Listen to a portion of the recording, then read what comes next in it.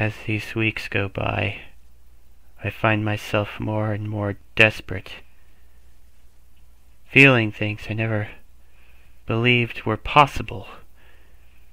Loneliness, thirst, hunger. I am somehow sustained, but I know that my time is running out before what remains ebbs away and he takes back control. At the very least, you've always been there for me, Manny.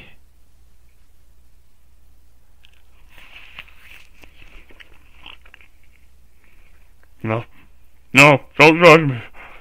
It was him or me. It was him or me.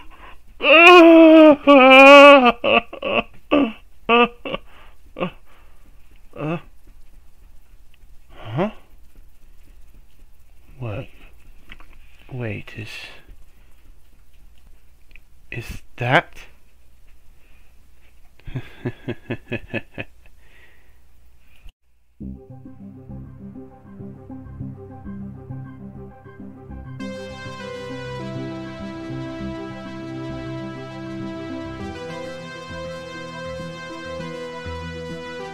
Enough of that for now.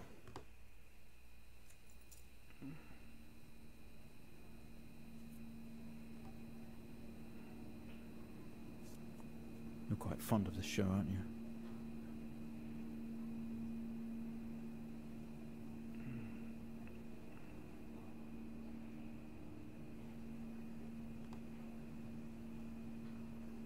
Okay, come on.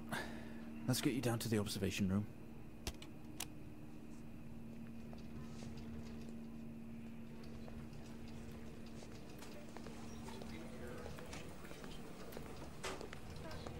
This place must be starting to feel like home to you. Don't worry. I'll try and get you out of here eventually. Just in here.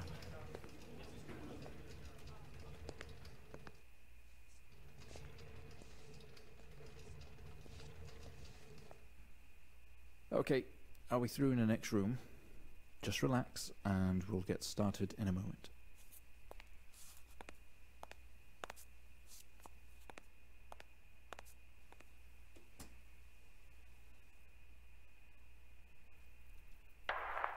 Right, Mr. Asian, now are you ready?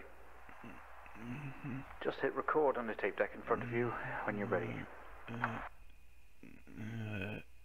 Asian.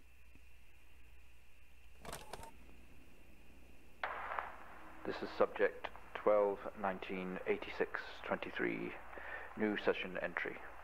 We have myself, Dr. Alexander, leading, and in a room we have our patient, Mr. James Asian.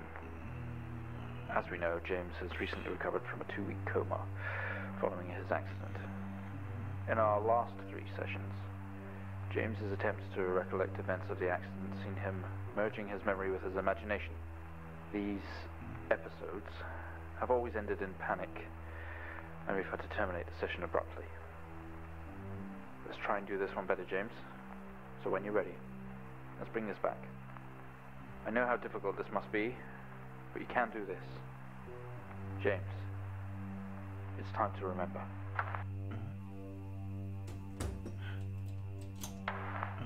Your mind, it's like a conscious black box. It can show you your memories. Look into it.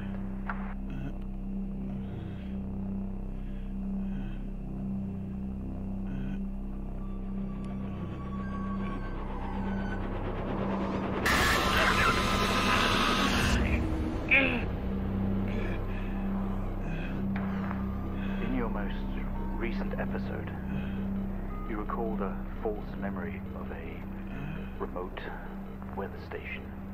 You were isolated from the rest of the world, locked inside your coma. We interacted with you daily, encouraging you to wake. Your family would do number puzzles with you. Anything really to bring you back. People needed answers, James. Do you remember? I have another signal here for you, James. It's at 5610 FM. Calm is it.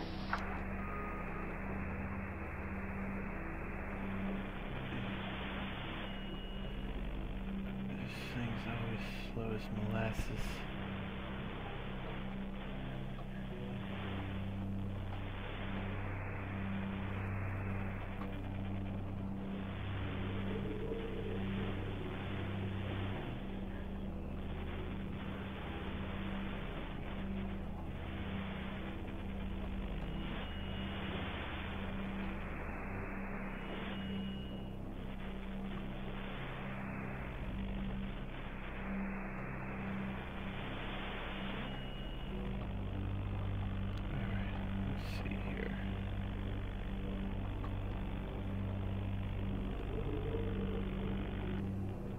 Gotta see this. This is 20F 12 19 86 23 04. Type in the numbers, James. Gotta see this. This is 20F 12 19 86 23 04. Type in the numbers, James. Gotta see this.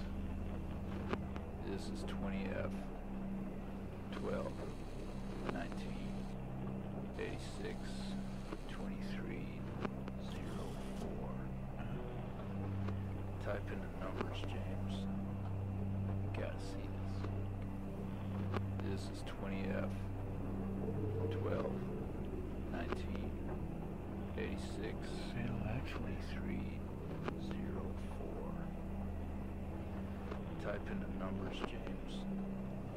Gotta see this. This is 20F 12 19 86 23 04. Type in the numbers, James. Gotta see this.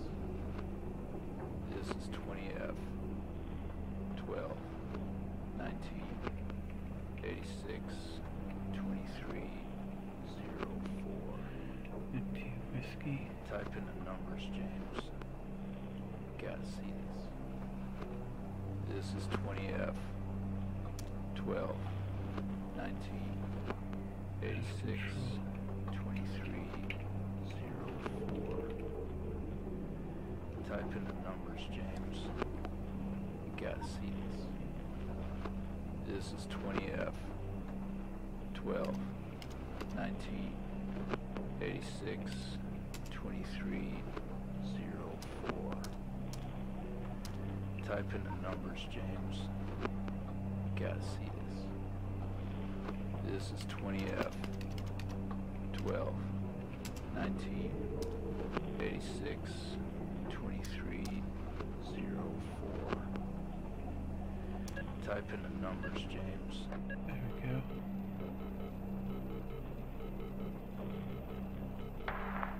Find the signal, James. Listen to the voices. You have to face it, James. Finally.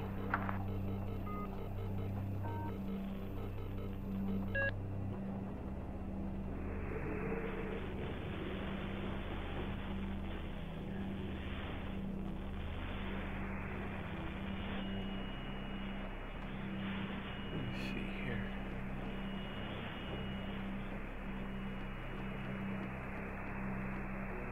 It's not likely, at all. I've worked with Officer Hennings for 6 years and not once have we even talked about alcohol. Drunk driving. He was a father, a husband, he was fine. No way he caused this. It's him, this Haitian guy. He's got something to hide.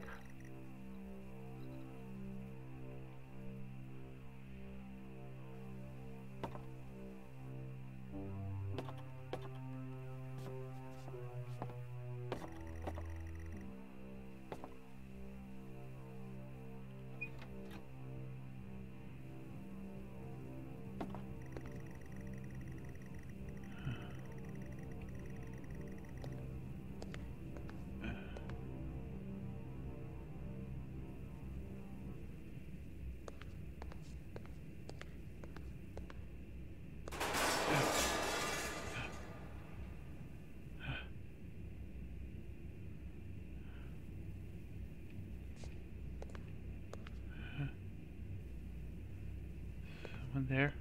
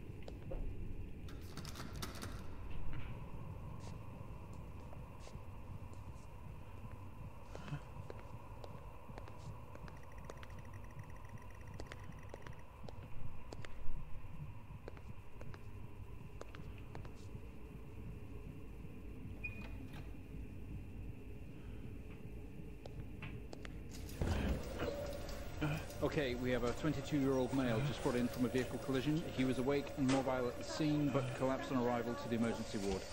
The other passengers died in the accident. I'm getting no pulse. Prepare for defib. Amp charge full to 10 and give me 100 joules.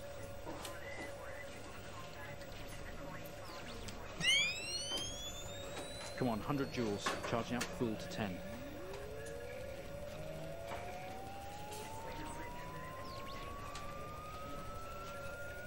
Come on.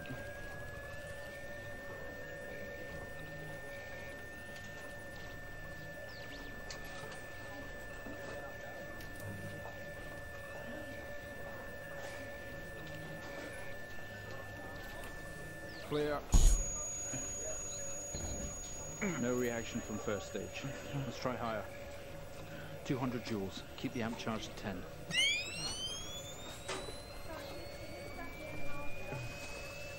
$200 joules. Keep the charge at 10. Let's go.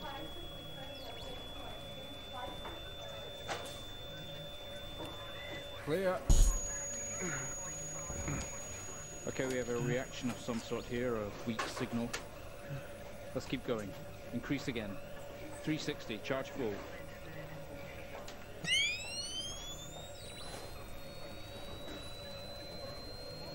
Come on, 360, hurry.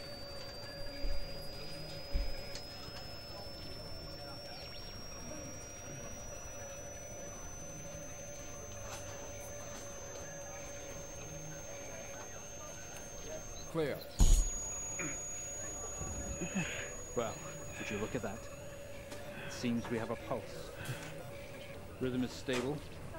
We need to run an X-ray right away.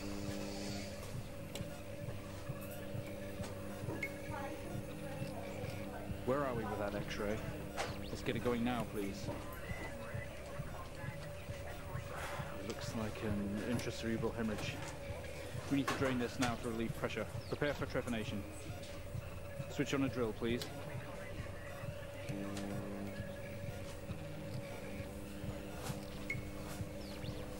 The drill, please. Mr. Asian, you've made excellent progress. You're doing great. We need you to stay calm and try to relax while we go through these next steps. We're going to attempt to alleviate some of this discomfort.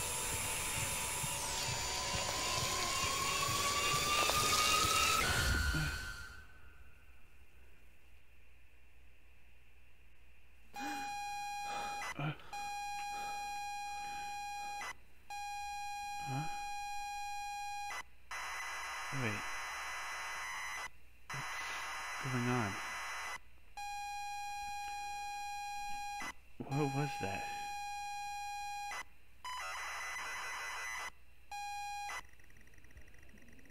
Not only is tonight New Year's Eve, but tomorrow you leave on a 6-month trip abroad with friends. Mom, Dad, and your sister Jennifer have decided to throw a party to celebrate it all. The house is full.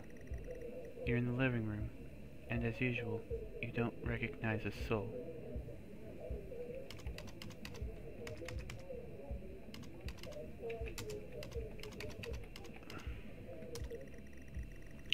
The room is full of chatty strangers, mostly friends of Mom and Dad.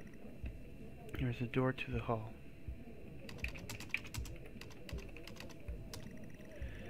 You push through the crowd into the hallway. The hallway is as welcoming as ever, only this time the folks have put a great big banner up across the main hall.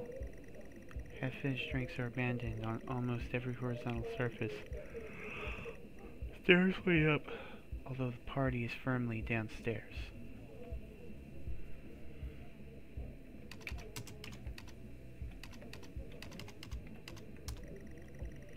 As much as you'd love to, you promised you'd stay downstairs with the party.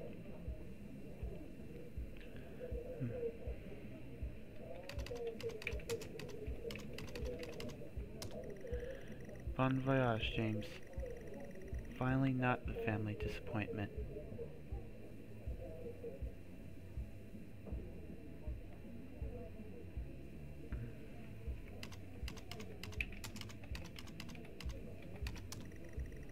Same as ever. Stairs, door to the living room, and door to the kitchen.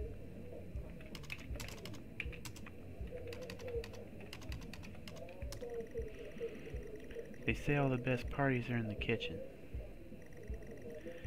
The kitchen is full of people and loud. There are drinks and food on the table, and the party is in full swing. Dad has cooked a hog roast, which sits proudly on the table, although no one is eating it.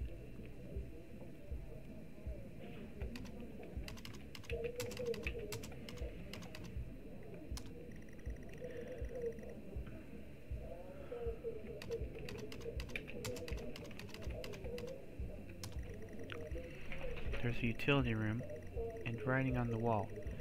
Also, Jen is here signaling you.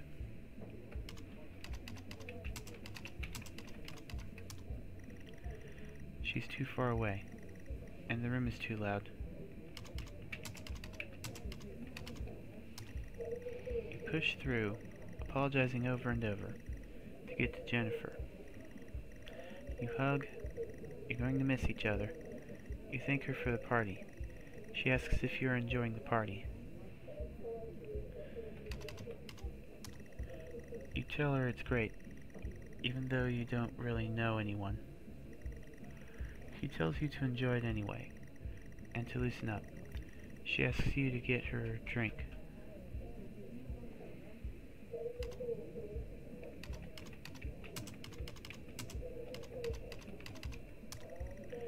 She speaks up over the din, asking you to get her a drink. You pour Jen a drink, and one for yourself too. There's never an awkward silence with Jennifer. She always has a question. She asks if you have everything sorted for the big trip. You tell her yes, that you have packed everything with plenty of room to spare. Another hug. Your family have really gone out of their way to make this trip happen for you. It might be what you need to get some perspective, and maybe not mess up so much. She's going to miss you, you are going to miss her. She walks away. Jen has disappeared into the crowd. You're left standing, nodding and smiling at the approving faces. There's so much to do for this move. Can't mess it up. But first, a drink.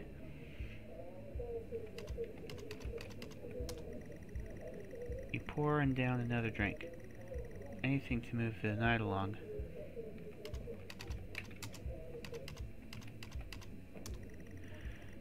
The room is full.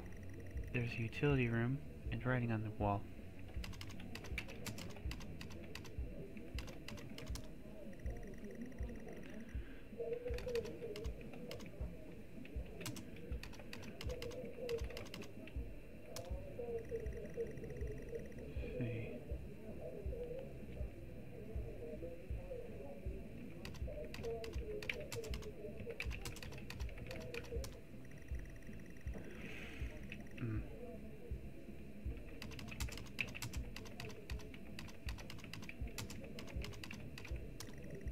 You open the door and peer in.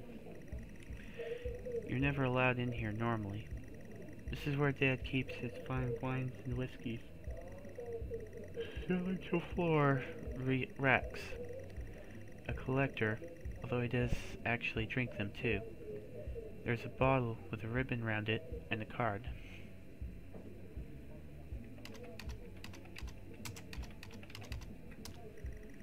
You pick up the whiskey and the card. It's your dad's handwriting. Son, we're so proud of you and everything you've achieved. You've earned this. It's a bottle of 25-year-old double malt. You shouldn't really, but you have to try it. With your whiskey in hand, you take in the room around about you. There must be thousands of pounds worth of drink in here. You really must thank your dad for the whiskey.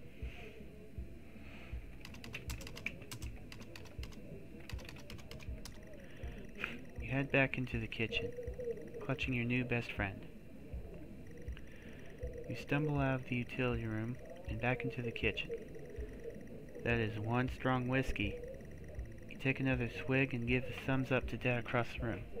He nods and winks.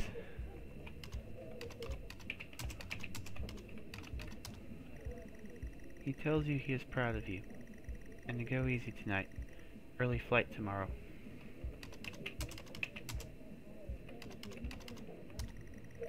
You go back out to the hallway. A few bumps and laughs on the way through, and you make it to the hall. You stop dead in your tracks. It's Jad, covered in blood.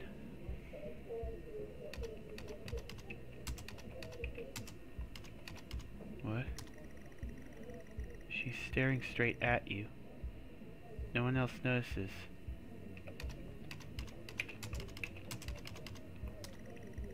Blood is dripping down her face. It's mixing with tears.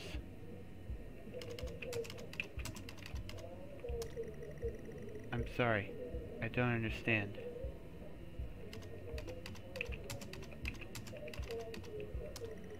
I'm sorry.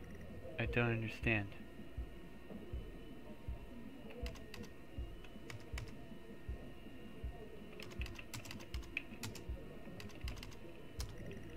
I'm sorry. I don't understand.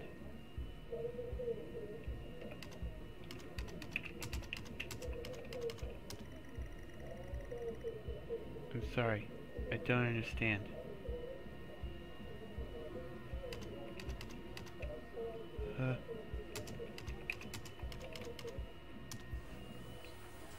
I'm sorry, I don't understand. We tried our best, Mrs. Asian, but her injuries were too severe. No, I don't understand. I was just talking to her. I'm afraid Jennifer passed away before we could get to her in surgery. We did the best we could. I am so sorry. Where is she? Let me see her.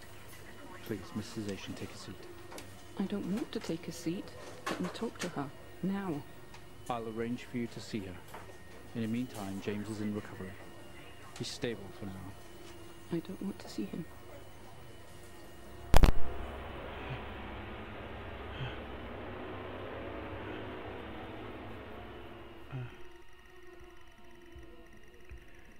You're standing in the hallway. Something has stopped you in your tracks. While searching your mind, your sister interrupts. She waves her hand in front of you and asks if you can drive her home. You still feel out of sorts. Those words echo.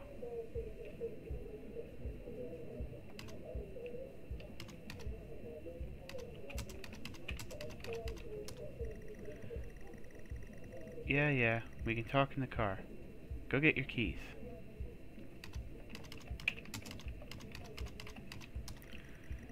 Doors to the kitchen and living room lead from here, while stairs can take you up.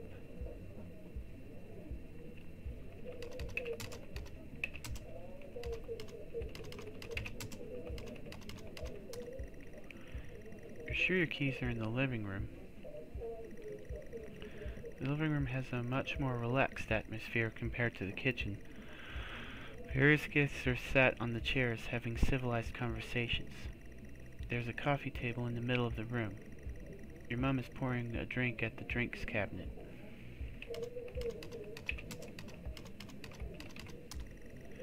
A coffee table, a drinks cabinet. One of the chairs is overflowing with jackets and coats.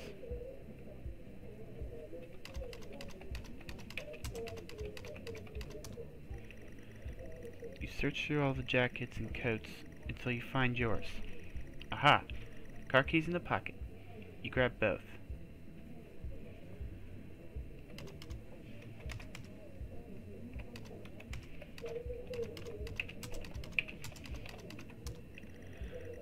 I don't know what you are trying to use.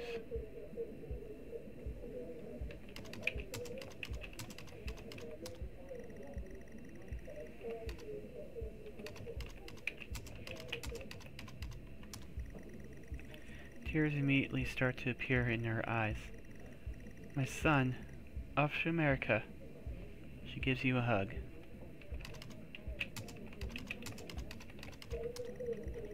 Keys in hand, you head back into the hall. Jen thanks you for helping her out. She has work in the morning, and no one else is in any fit state to drive. You can handle it, though. You know the road like the back of your hand, don't you?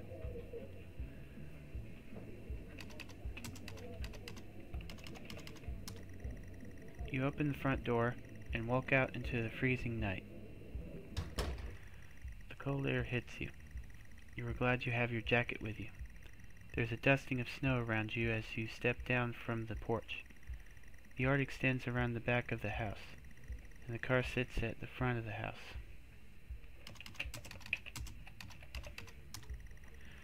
You fumble with the car handle, confused until Jen tells you to maybe use the key in your hand. Fumbling with the car keys, you eventually get the door open and climb inside.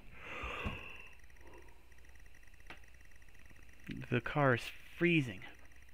As you fumble around with your seatbelt, your sister opens up the car glove box and hands you a note and a key that was inside. She tells you that it's for when you return.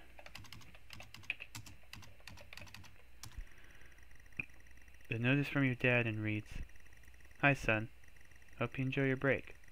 You'll need to fire up the generator around back to get power and lights on. Also, found something in the attic for you. It's in your room. Enjoy."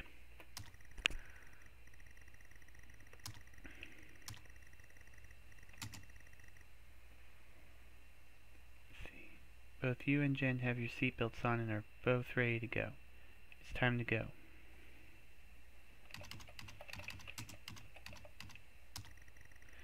You try to turn the ignition with sheer willpower, despite holding keys in your hand.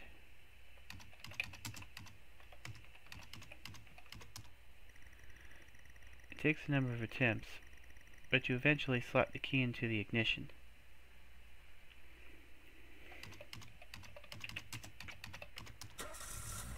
You turn the key in the ignition, and the car roars to life.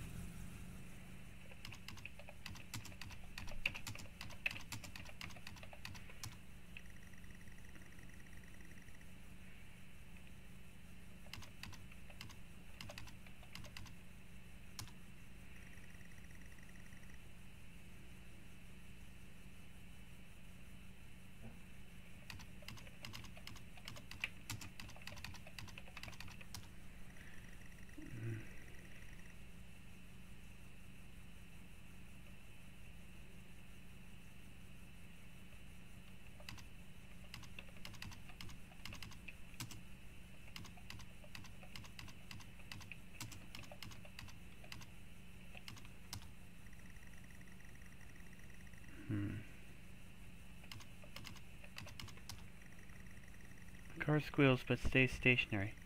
Jen suggests releasing the brake, giving a wide-eyed stare.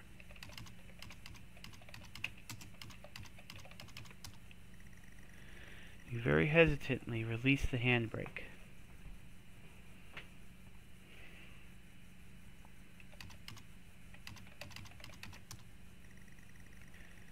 Let's see.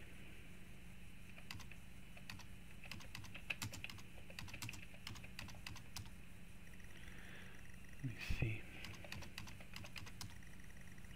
You put the car in gear and pull out of the driveway like a first-time driver. You really shouldn't be driving.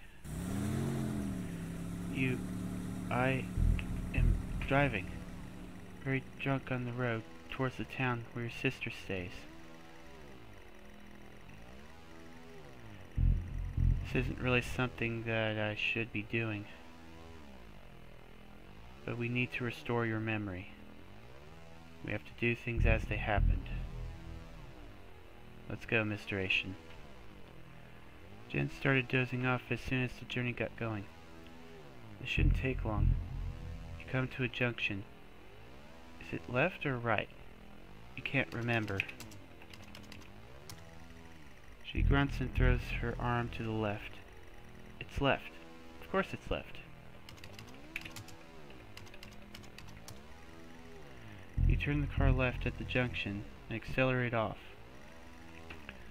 Confident that you're on the right road now, you loosen up and put your front down on the accelerator. You feel powerful as the engine roars at your command. Jen sits up in her chair and clutches your arm. She asks you to slow down.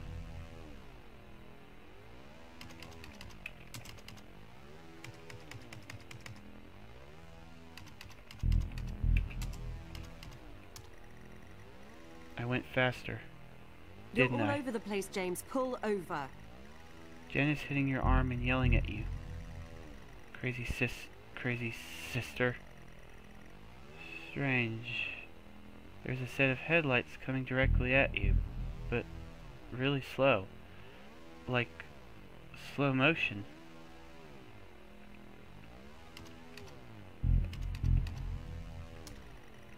You try to react, but your body isn't responding. There's nothing you can do to stop this. There's no way to control it. The lights merge with your car. The outside joins the inside. James, for The fuck's whole sake, world pull over. around you begins to scream. James!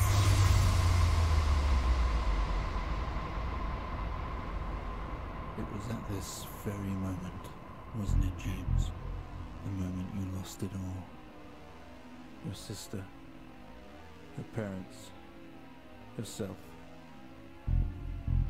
And then you made it worse. Go on. Show us what you did. You wake up in the car. Your world is upside down. Your seatbelt struggles against gravity, trying to hold you in your seat. An impact into another car has torn a hole in the chassis. Poisonous fumes spill into your car from the engines. You are in grave danger. You have to get out of here.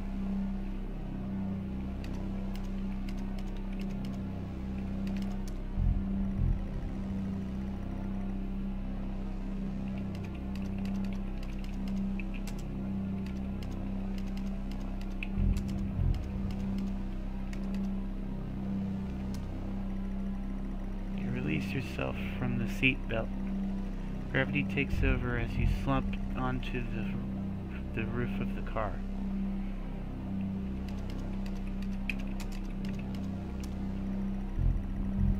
You squeeze through the wreckage and fall to your knees on the ground next to your vehicle. Every breath brings pain to your chest. Your head is throbbing. A blue car is smashed into the passenger side of your car. Your life cannot be ruined by this. You are standing and holding your attitude as your dad's note and flashing lights are approaching at a distance.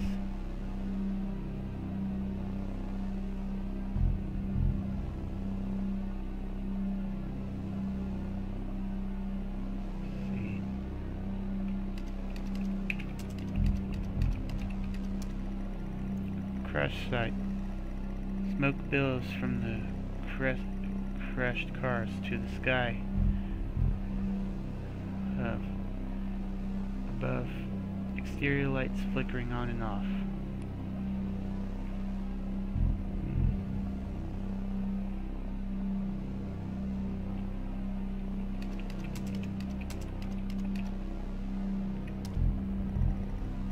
What car? The other blue car or yours?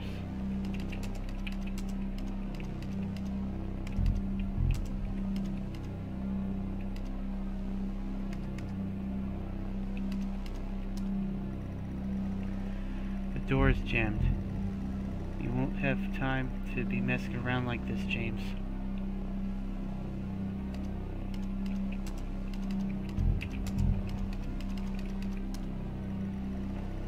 What good is pouring it out here going to do, James? You still have the bottle.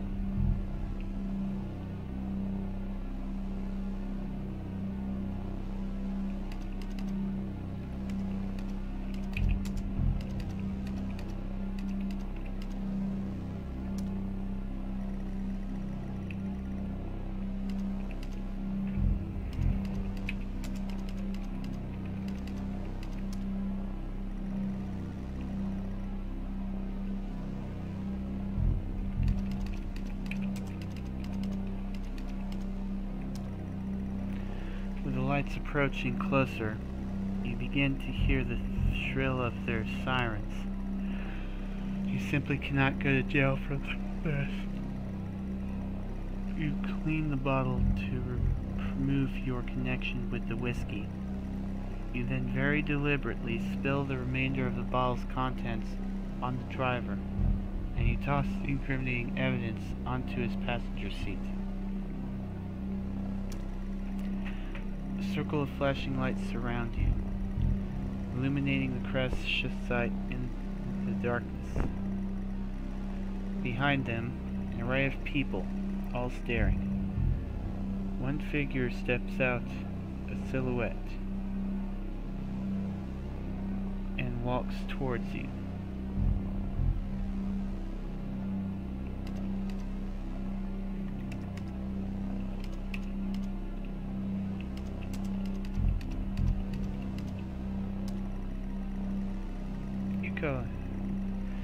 As you approach the men and pulsating lights around you, you get a dimmer and dimmer while the pain in your head increases. I know you're tearing yourself apart over it, but no matter what you keep telling yourself, you have to listen to me. That accident, that poor man, me. You have to remember, it was all your fault. I know what you did. How you left me there to protect yourself. Planting evidence on some poor man. You went headfirst into that officer and you wrecked all of our lives. And then you couldn't even take responsibility. You did the right thing for you and no one else. Save yourself. Only it was wrong, wasn't it? Look at you now. Utterly consumed by it. Say it, James.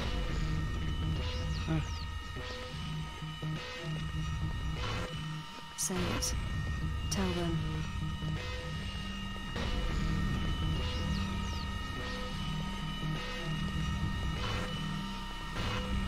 Listen to yourself.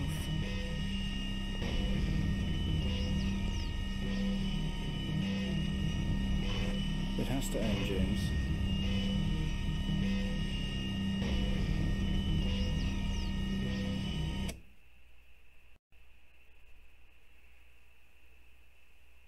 Well, I think we've made progress today, Mr. Haitian. I guess we should tell the police what you've told us. Although I don't suspect it'll take you anywhere. I think you'll be with us for quite some time. Come on, let's get you back to your shows. I'll see you tomorrow.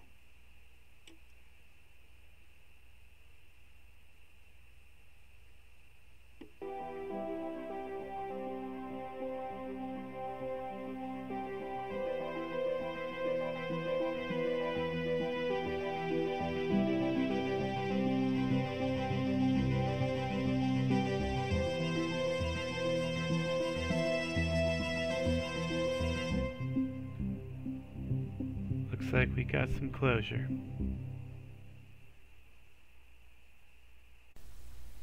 Who knew something like this was under here? Well, he probably did, but he wasn't expecting it to have so much ambient power. But unfortunately, this isn't the time to use it. I think I'll keep this trump card under my sleeve the next time he tries this. Oh yes, he won't even see it coming. Next year will be different.